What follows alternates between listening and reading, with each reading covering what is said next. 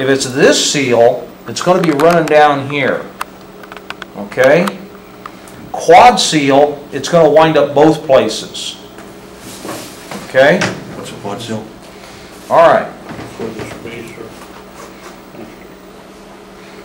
Give me the pick out of the tool. The drain plugs leak, but the primary gasket itself, I very rarely ever see any trouble there. As far as where the primary goes onto the engine, I don't see problems there. Okay, they got that nice O-ring, it's a good fit. Usually, the problems are back here.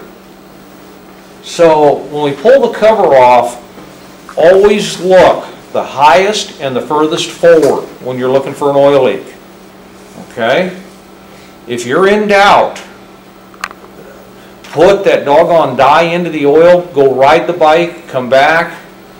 These little lights, or I've got one that's got a snake piece on it, will turn the fluorescent dye a purple or a bright green.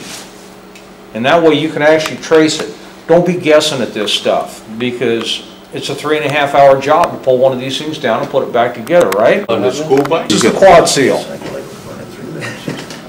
Okay? Can I see the spacer, Paul?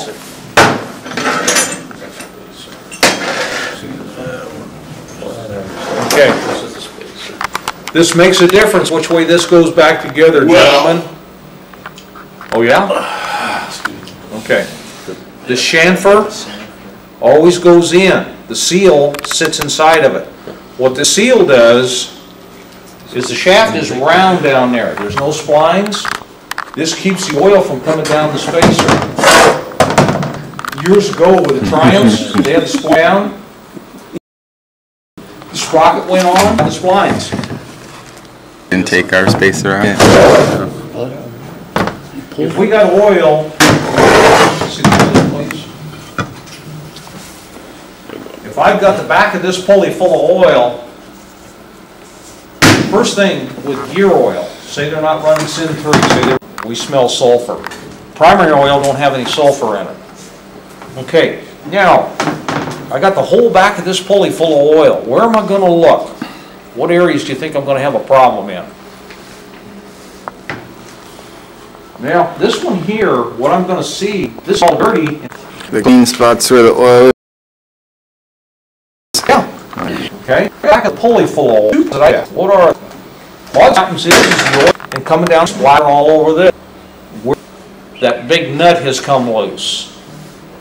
And these guys that ride them hard, especially the police bikes, those 2/4 20 bolts, those Allen bolts, I've seen those things sheared off. Okay, and they'll be laying in here. This thing will be all full of oil on this one side. Seal? Main seal? This seal here, main output seal. These seals, there's a tool to put them in. But I'll tell you, there's no pressure holding these in. Bend them and hold them. Yeah, these, that twist gear kit I brought in, remember it had a double lip seal with it?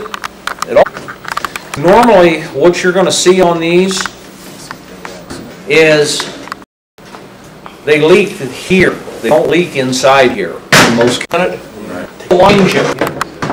This is no light line. If I can run my thing, I'm going to say either.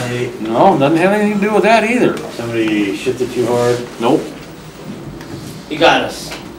It was a miraculous conception by God. Well, I'll say one thing. At least we're creative this morning. Yes, it's cheap engineering. Okay.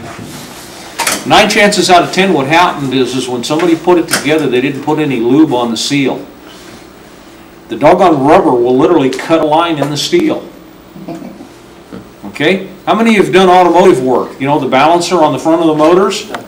We're putting a groove worn in them from So let me see the rubber on that one. The rubber literally eats the seal. The seal eats into the space. Always use some sort of, I don't know,